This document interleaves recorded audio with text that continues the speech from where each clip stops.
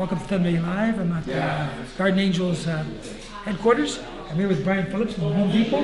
Brian, your company has decided to sponsor the Garden Angels.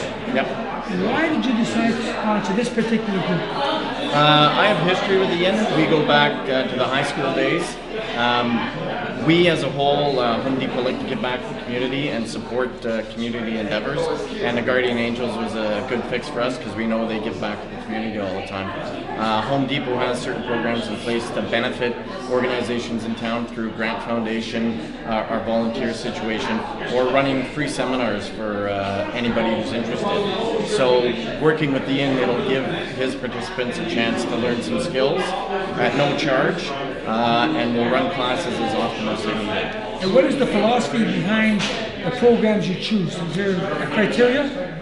There's no criteria. It's just giving the life skills back to people so they can learn a trade and benefit from that. Because in everyday life now, you need to know something, and if we can benefit one person or 10 people with painting or drywalling or plumbing, then it will help them later in life. Brian, thank you very much. You're welcome. Thank you all. It's always nice to see a community business give back to the community. We are all over giving back. That's our motto being here in Thunder Bay. We may be a big box retailer, but we certainly have given back thousands over the last few years, and we will continue to do so. From when we were kids. When you were kids? When we were kids. Is that right? And he said to me this morning, there's a huge reason why we hooked up again in life. And I need to say, this clubhouse is the way it is. Thanks to Home Depot, they donated everything for us to redo the bathroom and the painting since then, and it just kind of snowballed from there. I came to them with a crazy idea of how can we help these people earn a living, and I know he does nothing but volunteer his spare time doing these after-hour things of teaching people how to these life skills. And I said, well, why don't we partner up and do something? And it just kind of snowballed from there. And now it's a pilot project, and it's going to change a lot of people's lives. Wow, that's amazing. And stepping up. So he went for the bully in school picking on me to now doing the right thing. More the guy saving me from the bullies in school. So it's great. Well, it's nice to see that, like I said, a retailer, big box retailer, giving back to the community, helping out an organization that helps the community. Yes, I was going to talk to you too, if you don't mind. I was going to talk to you as in terms of to be a Garden Angel. What does it take, or what type of people are you looking for? Garden Angels kind of try to find value in everybody. Unfortunately, it's like I said today in the brief moment I had in front of the camera. There's always going to be somebody who reacts negatively to what you're doing.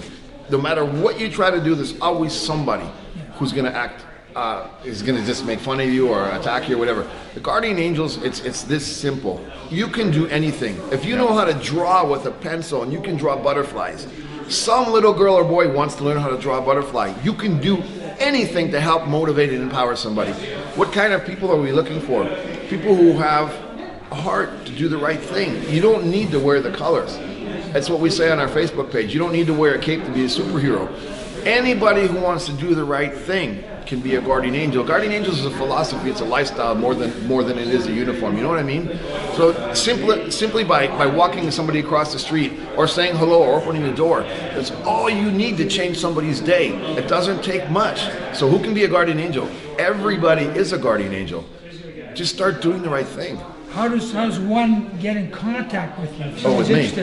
Or into Garden Angels. How does one find out? Where do I go to become a Garden Angel? Well, after your council meetings, you guys know when you flip on the bat signal? Our gym, our clubhouse is on 112 North Main Street. I'm here every day, all day. A lot of times the door is closed. It's because I'm training in the gym or training somebody. Bang on the door, I will hear you. The phone number is on the window, so don't give me the excuses that you can't find me.